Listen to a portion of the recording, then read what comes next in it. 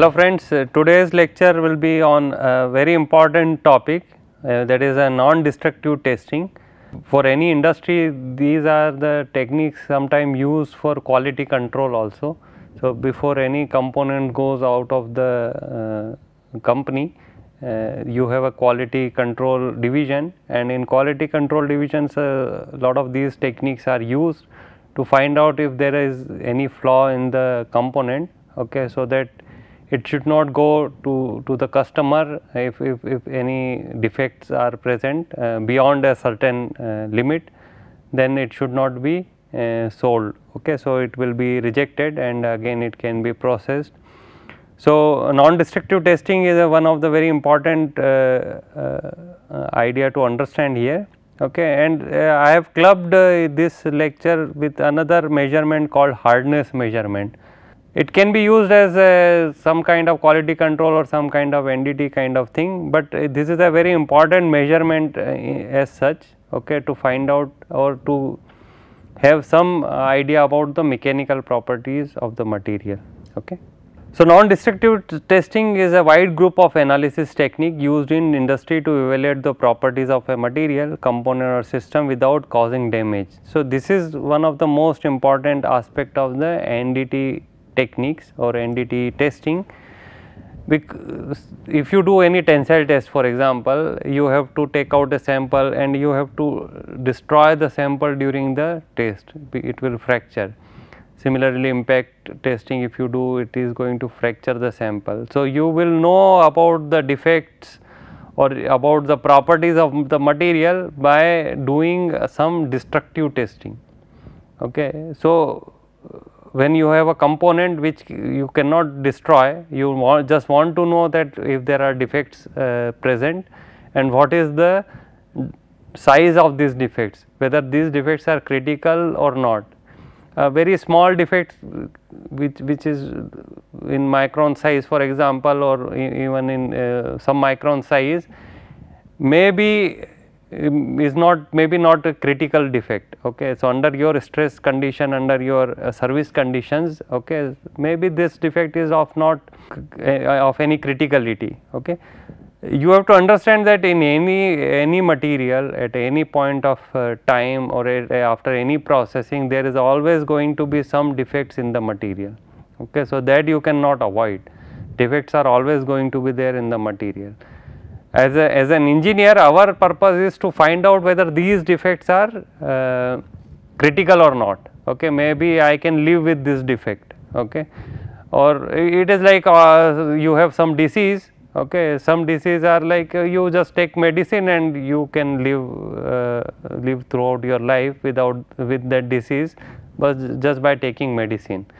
Or if that disease is not able to, you cannot cure that by medicine, okay, it cannot be managed by the medicine, then maybe some operation you have to do, okay. So, this is the same kind of idea that some defects will always going to be there, whether I will be able to live with that defect in the given service condition, that is what we have to find out.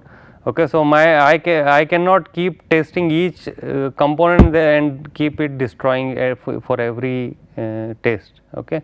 So, my point is to find out whether any defect is present there, what is the number of these defects in a given volume, and what is the size of defect, okay, and whether it is critical or not.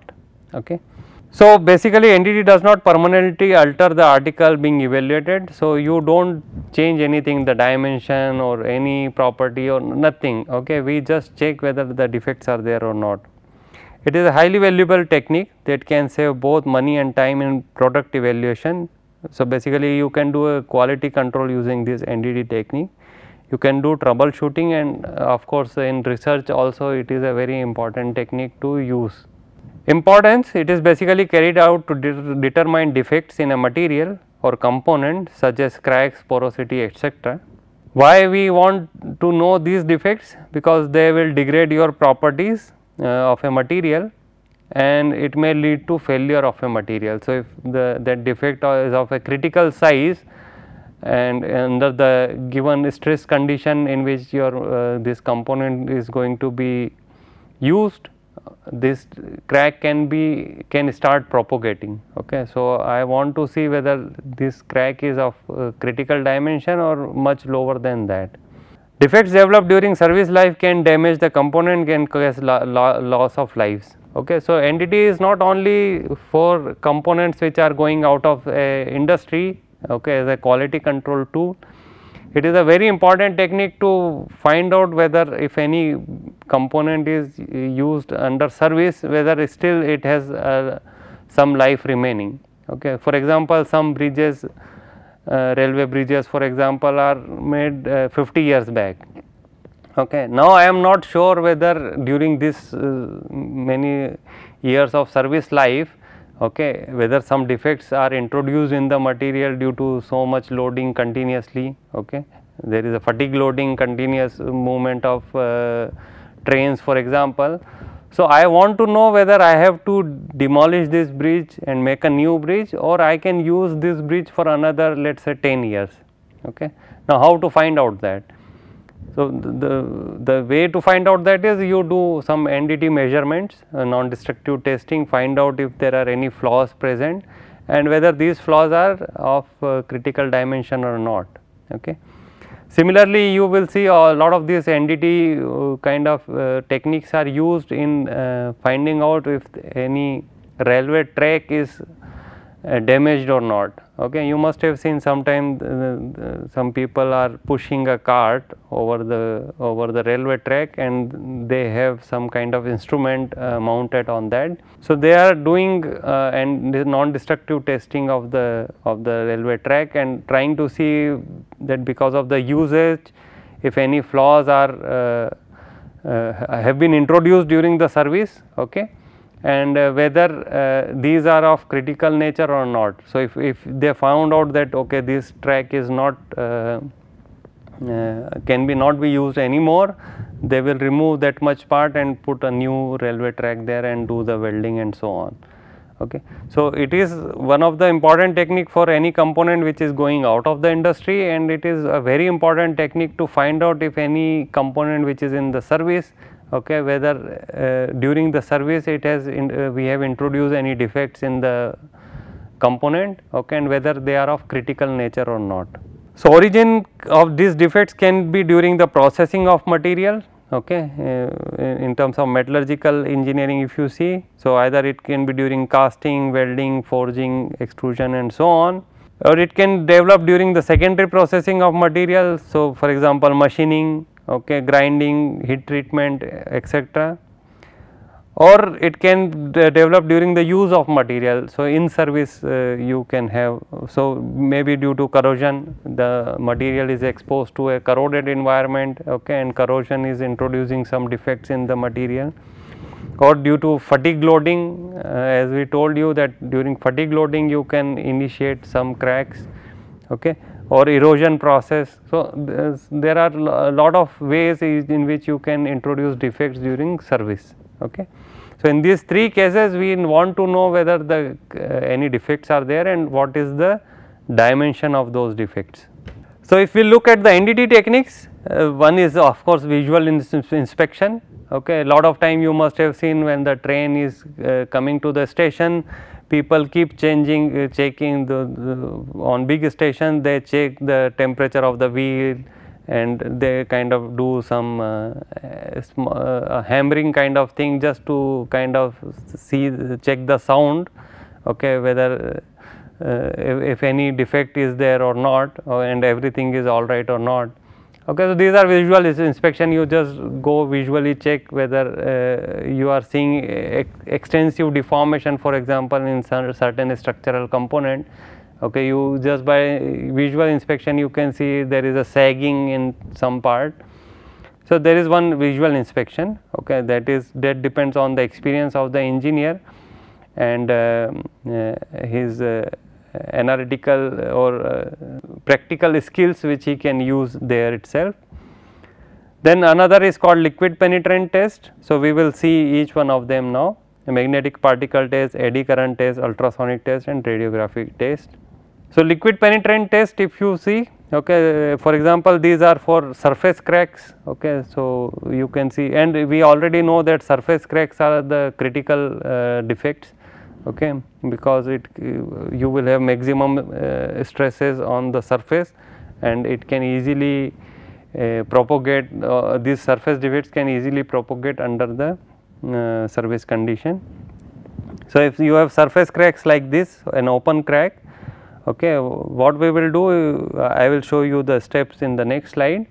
Okay, so this is the liquid penetrant test is a simple NDT method for finding defects open to the surface of a solid. The dye make flower size appear larger for easy detection. So, basically liquid means we use dye, some color, okay, and that we try to enhance the size of the defect by this dyes, the liquid which we are going to use, okay, so that it can be easily seen by naked eye or maybe by some magnifying apparatus. So, basically first is the surface preparation you will do for whichever component you want to do this kind of testing. Okay. Then we will apply the liquid or the dye on this surface. It can be applied by spraying or brushing, whatever. Then this dye will penetrate. Okay. So, you have to give some time for it to penetrate. These are liquid, it will penetrate through the crack. Okay. So, you have to leave it for a sufficient time to allow it to enter the defect.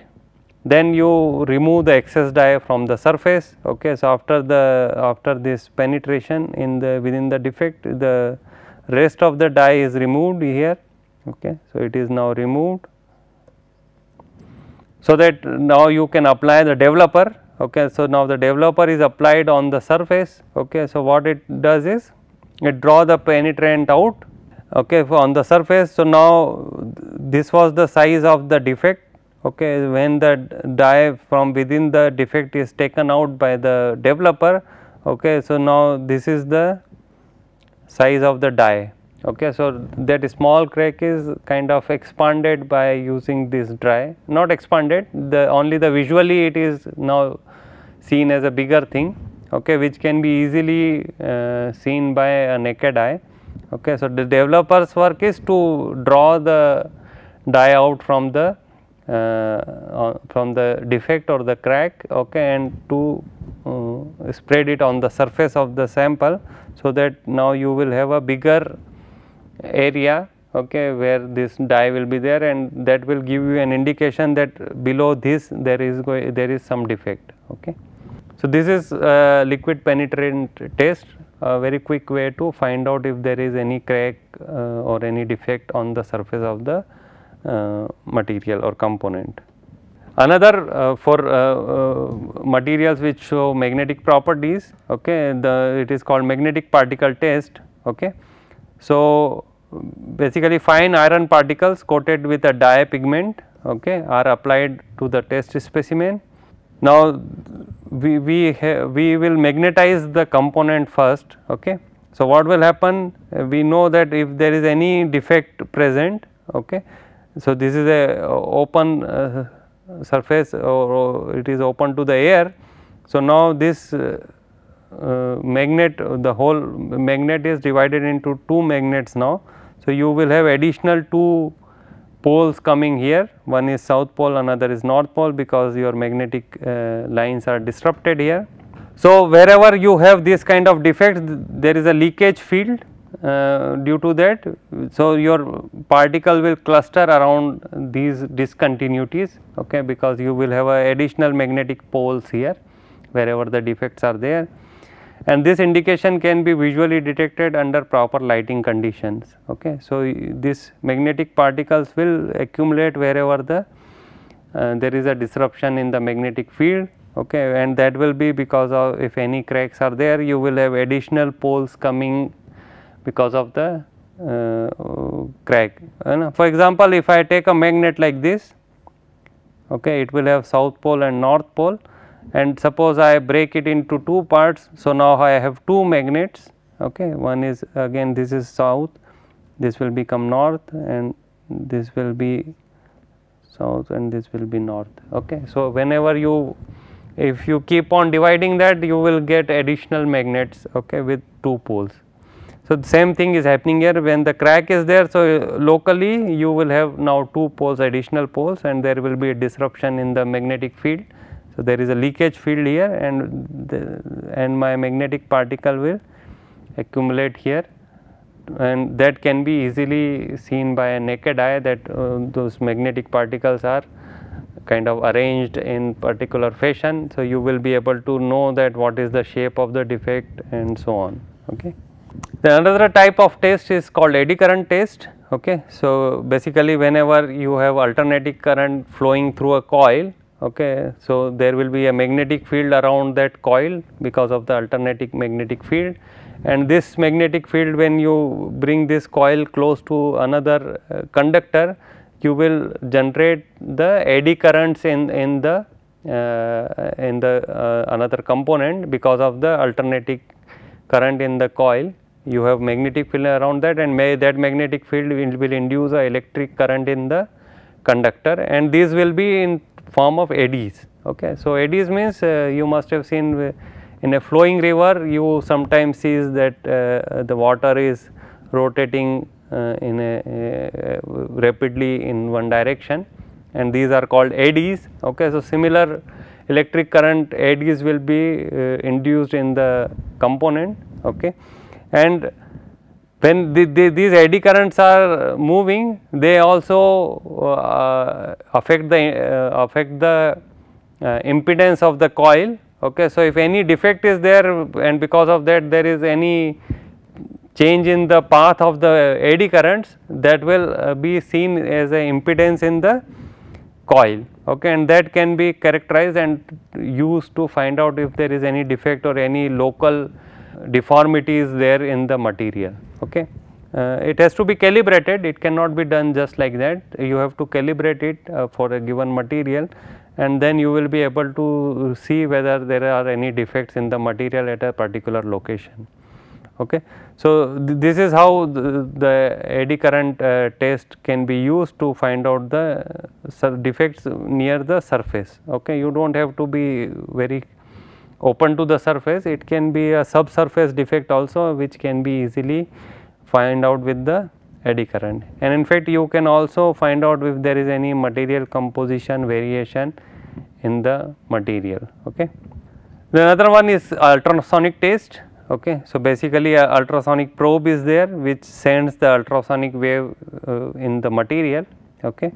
So, it will go, and wherever any open surface is there, okay, it will so the ultrasonic wave will easily travel in the material, but it will be find difficult to travel in the open atmosphere or any gap if it is there, no material is there. So, it gets reflected from that, and again it will be detected by the probe. So, it is a receiver as well as a transmitter. So, the ultrasonic wave goes, if material is ending here, it will get reflected and it will be seen by the probe. So, the time it takes to travel, that can be easily, you can do a calibration that this much time should be taken by a wave to strike the other surface and come back. Now, if any flaw or defect is there, then it will come in a shorter time, okay, than whatever time it takes to go to the end of the surface and come back. Okay. So, now we will know that what is the depth at which the flaw is there and what is the size of the flaw. So, this is a very good technique to find any flaws which are well within the material, not on the surface. Okay. So, the ultrasonic wave will go, and when it hits back and come back, that can be used to find out that what is the depth of this flaw, and when you move the probe, you will also know that what is the size of this flaw. Okay. So, a very good technique to find out the flaws which are well within the material and not on the surface. Radiography is another test, okay, and maybe not you, but you must have seen around you, okay, if any small accident is there, if any fracture is there in our bone, okay, any hairline fracture or that, what we do is we go to the the doctor, and he suggests that you do some X-ray. You have to go to some X-ray machine and take a photograph of that bone. Okay, and from that he will be able to find out if there is any hairline crack or micro crack is there in the bone, and of course after that a plaster has to be applied. Okay, so that technique is already being used, and we have seen you must have seen frequently around you that this is the technique to find out flaws in the bone, maybe due to some accident or so. The same thing can be used in materials also, that I can use radiography, okay, or use X-rays to find out if there are any flaws present in the material. Okay. So, basically if this is the component and there is a flaw, you are exposing this material to X-rays and there is a X-ray film behind it. So, wherever the flaw is there, my absorption of X-ray will be less in that region.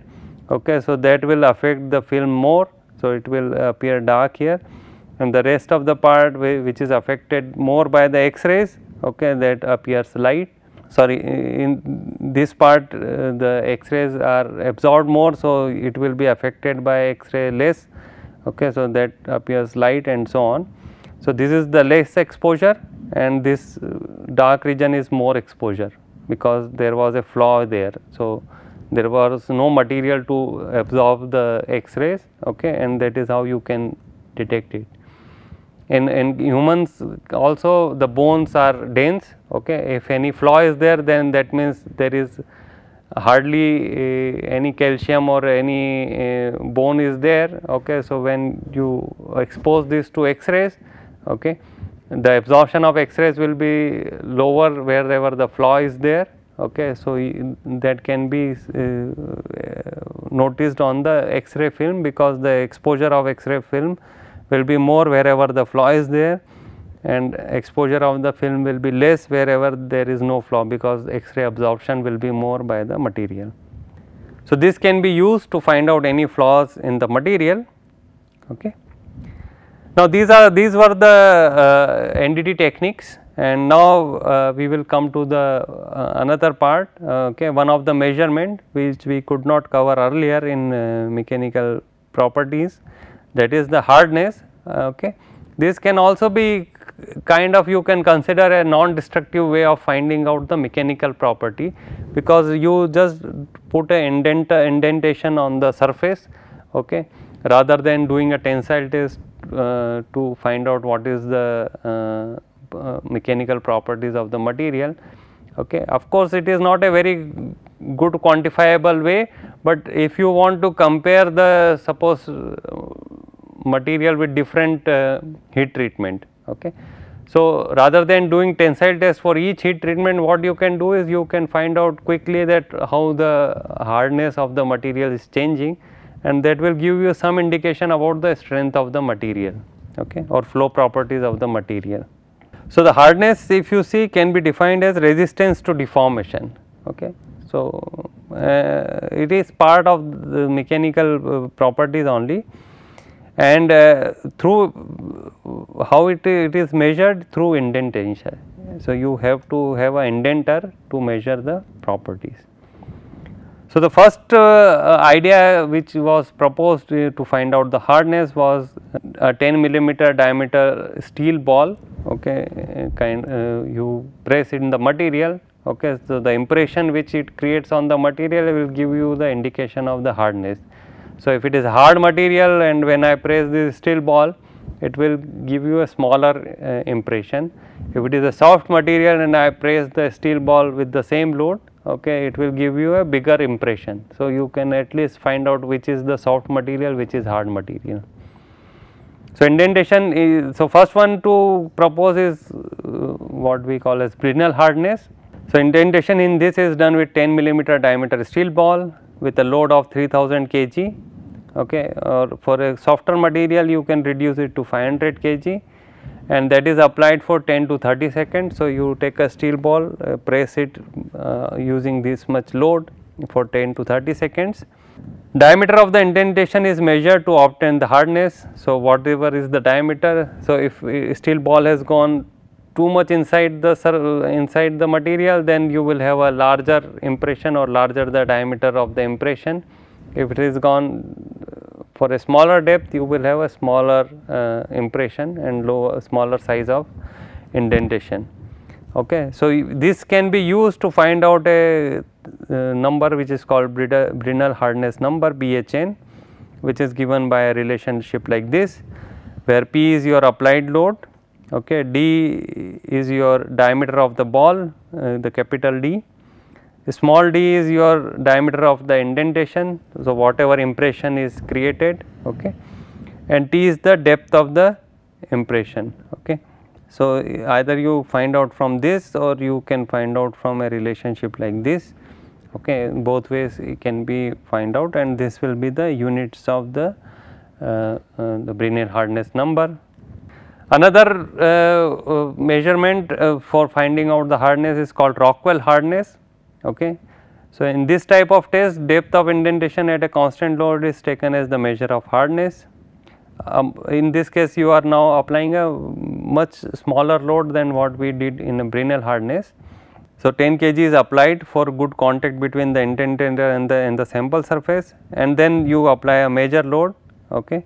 So, first we apply a smaller load to prepare a good contact between the sample and the indenter, and then we apply the major load to give a indentation, and then it is recorded directly on a dial gauge in terms of an arbitrary number. So, this is not a you will not have a unit here, this is an arbitrary number to give you the hardness of the material.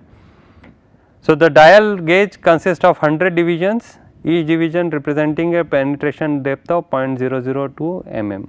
Okay.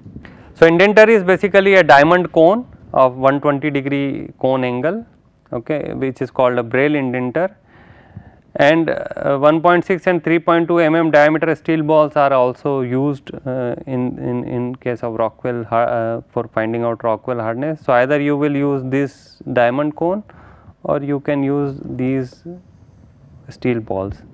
Combination of indenter and major ball load give rise to different hardness scale. Okay. So, there are different scales, so this is arbitrary number. So, different scales are there to give you the hardness value. So, C scale takes the Brinell indenter with 150 kilogram load, and it is designated as RC. Range of RC is from 20 RC values to 70 RC values, used for hard material like hardened steel. Okay. So, for example, in plain carbon steel martensite hardness will be expressed in terms of RC values, because the hardness of the martensite is very high. Okay. So, the hardness of martensite will be expressed in terms of Rockwell hardness, and the scale will be taken as RC. So, around 65 to 70 RC values you get in case of martensite. The B scale use steel ball indenter instead of the Braille indenter, and load is around 100 kg, and it is written as RB. Range of RB is from 0 to 100 RB values. So, minor loads in RC and RB scale are 10 kg and 3 kg respectively. Okay. So, the minor loads are 10 kg or 3 kg. I think this should be RC here, and this should be RB. The scales are 10 kg and 3 kg respectively. Another hardness measurement is called Vickers hardness, okay, which uses a square based diamond pyramid. So, instead of cone, now you have a pyramid, a square based pyramid. Okay. So, you will have basically a square base of the pyramid will be like this, and then you have, okay, if I look from the top, it will look like this. The angle is around 136 degree between opposite faces of the pyramid. Vickers hardness, VHN, is the load divided by surface area of the indenter.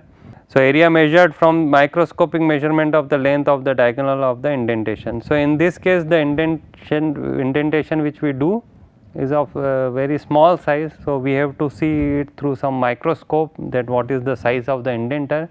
So, we do not want to alter the surface too much. So, that is why we use Vickers hardness test to create a very small indentation on the surface of the sample, okay, and that can be seen only through a microscope, that what is the size of this indentation.